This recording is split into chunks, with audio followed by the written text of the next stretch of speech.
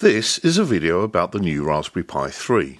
It's based on our previous videos, but has had to be rewritten because, to be honest, the new Pi has become a little bit unruly. It was easy to explain what to do with the earlier Pis as they only had a single network connection, but the new Pi 3 is challenging, as it has a standard wired connection and an onboard Wi-Fi.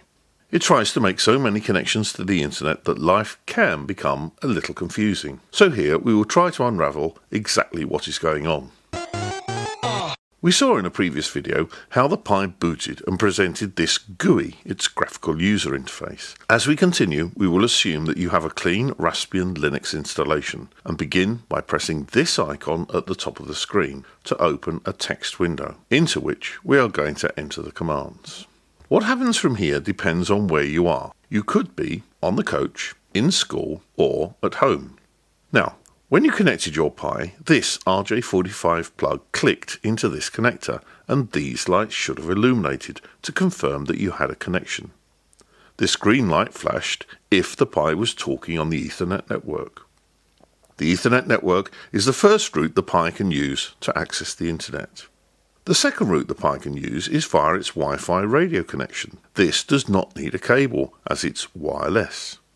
If you click on this icon, a drop-down menu appears displaying a list of Wi-Fi stations or access points your Pi can see. Next to the names, there are tiny icons. The ones with a padlock require a password to use. The others are open. For the moment, click on your choice and enter any password if requested. If your connection is successful, the icon changes to this Wi-Fi symbol. Be patient, as this connection can take a few seconds to be confirmed. Connecting to an access point is called associating. Now when you move the cursor over the Wi-Fi symbol, a block of data appears. In this example, there are 3 lines of information. The first starts ETH0 and says configured, followed by some numbers. The next 2 lines begin with WLAN0 and say associated with, and the name of the access point, and then some more numbers. We will come back to this shortly, but note that the details shown on your Pi will be different to the ones shown here. Before we look at these lines any further, let's take a look at where your Pi actually is, physically. If it is on the coach, then the short cable, called a patch lead, connects your Ethernet connector to a socket on the wall. There is wiring inside the coach that connects the sockets to a central hub at the rear. This hub combines all of the signals from each desk so that they can share the orange cable that connects back to your school. The coach also has its own access point. The Pi can detect this and associate using Wi-Fi. All of the Wi-Fi signals on the coach can then be redirected via the orange cable back to your school or diverted to use the mobile phone network. These are the 2 connection options for data from the coach. In school, you also have the option of connecting your Pi using a cable to the wall socket or using Wi-Fi. This is the same Wi-Fi used by your existing iPads and tablets. Either way, the signal goes back to a central point where it is converted into light pulses to be sent by optical fibre to County Hall in Cardiff Bay. From County Hall, it goes off onto the internet. Public and Carrick are the 2 common visible networks. They come from these access points that are located around the school. How many can you spot? So, cabled and wireless are also the connection options from your school. Finally, the same but smaller option may exist at your home. You are likely only to have one Wi-Fi access point, which is probably referred to as your home router or modem. A typical home router looks like this, with 1 or more Wi-Fi aerials or antenna, ports labelled LAN and 1 labelled WAN. Wired links in your house go to the LAN sockets, and the WAN will be connected to a telephone or cable TV socket that goes off to Virgin, BT or Sky, whoever your internet service provider is. The Wi-Fi connection is very convenient. It's easy to share and quite fast, but it's very low power and therefore cannot travel any great distance. How far from your house can you pick up your Wi-Fi signal? Can you see the signals from other houses in your area? Are some without passwords or passwords that are easy to guess? From your home, you also have wired and wireless connections. Two terms mentioned in that last section were LAN and WAN. LAN stands for Local Area Network and WAN for Wide Area Network. A local network is local to you, say a distance of up to 100 meters. All of the machines you connect are on your LAN. Everybody else, WAN, further away outside your system. In simple terms, you could describe the whole of the internet as us and them. All of the machines connected on your local network, the LAN, as being us, and the rest of the world as being them on the WAN. It depends on where you are. So on the coach we could say our collection of pies is us on our LAN, and the rest of the world is the WAN. In school, the school is the LAN, and the rest of the world the WAN. At home, everything connected to your home router is your LAN, and the rest of the world is them, the WAN. LAN, WAN, us, them. The name for the connection between the LAN and the WAN is a gateway. Any data that we want to send to the internet and any data from the internet has to come through that gateway. The gateway can therefore be a very busy device. Before any device can use the internet, it has to understand two things: addressing and protocols.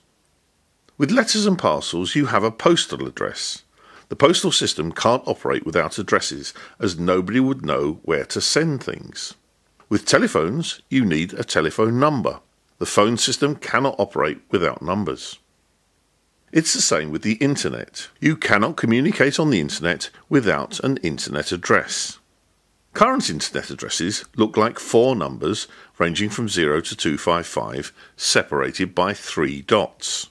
These are examples of internet addresses. Your Pi must have a valid internet address to communicate on the internet. Having an address is only the first half of communicating. It must also know how to speak internet. Talking internet is knowing when to say the right things at the right time. It's called a protocol. Our lives are surrounded by protocol. The right things should be done at the right time. These are images where perhaps the protocol is not being followed. Protocols may sound difficult, but using a pedestrian crossing involves a protocol. It just means understanding and responding to signals in the correct way. Walk, don't walk. Cross using the area marked by the black and white blocks marked on the road. Drivers have a separate protocol involving different coloured lights and even which side of the road to drive on. All of these are protocols. The Pi understands Internet Protocol, IP, and can therefore take part in global electronic communications. Let's see how this is achieved.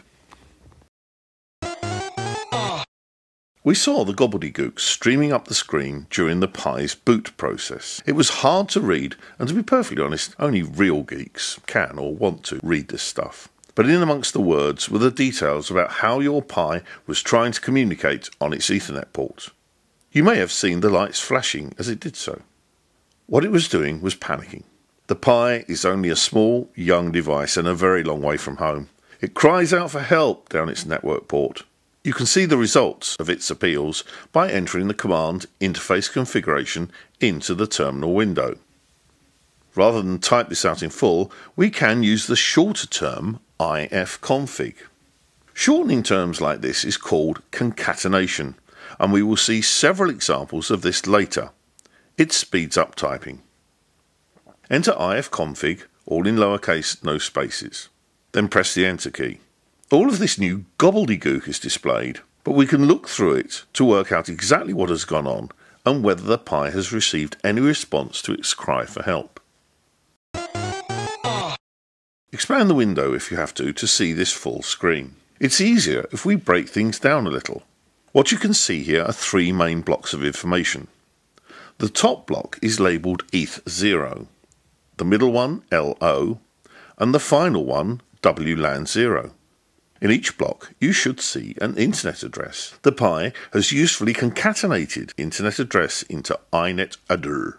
In this example, we will see that the top ETH block has an internet address of 192.168.0.35. This means that the Ethernet port has successfully obtained this number as its IP address.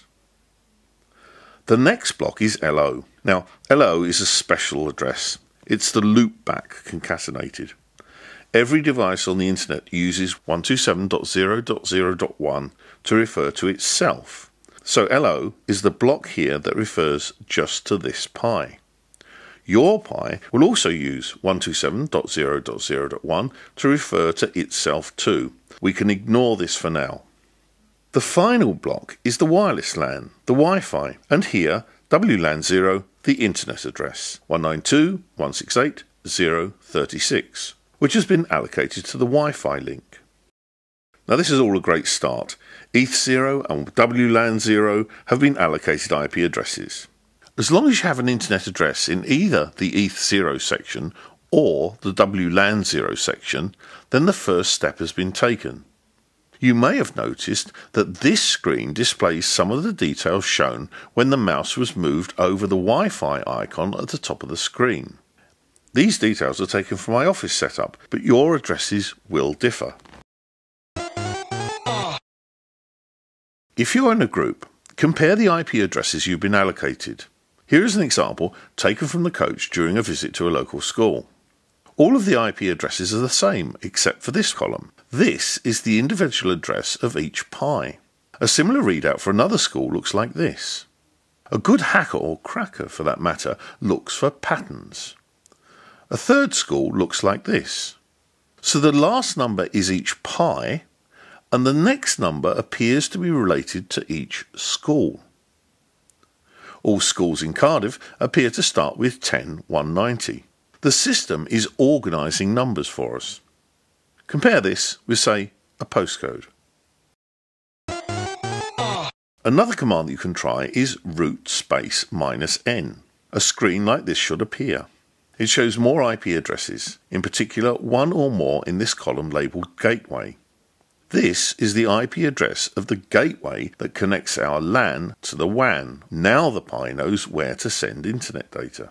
This should give us a lot of confidence that everything is working before we move to the next stage. We can now perform our first test.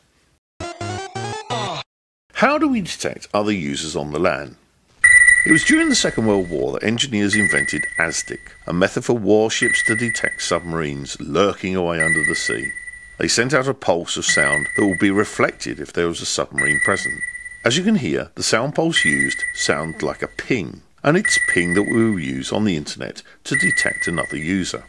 Try entering the command ping, followed by a space, and then enter the IP address of someone in your group, or any of the IP addresses shown in the gateway column.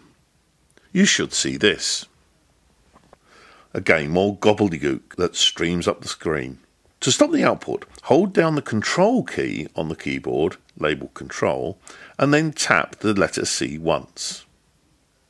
What you have seen on the screen is the result of pings sent out by your Pi. It says that 64 bytes of information have been sent out from your address in this column.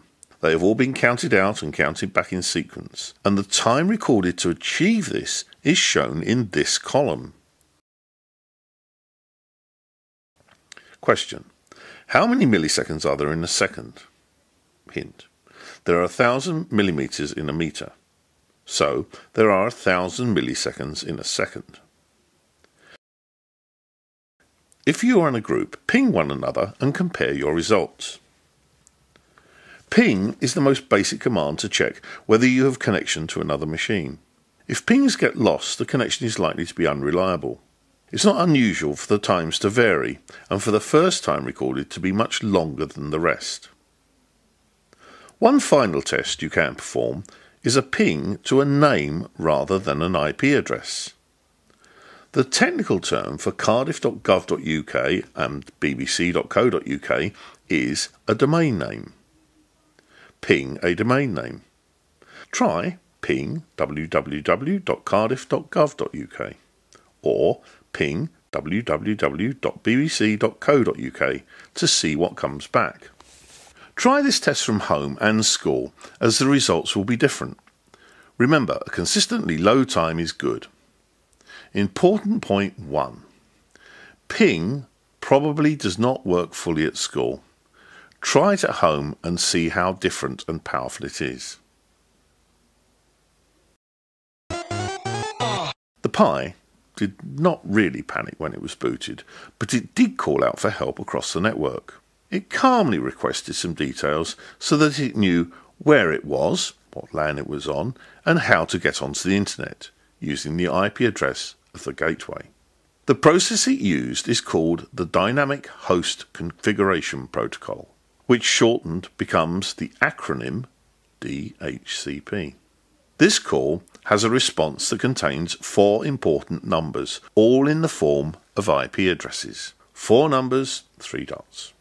To help me when I recall these numbers, I remember my old mate Sid with 2 Ds. The S in Sid stands for subnet mask, as you can see here in the printout from ifconfig, where it's just called mask.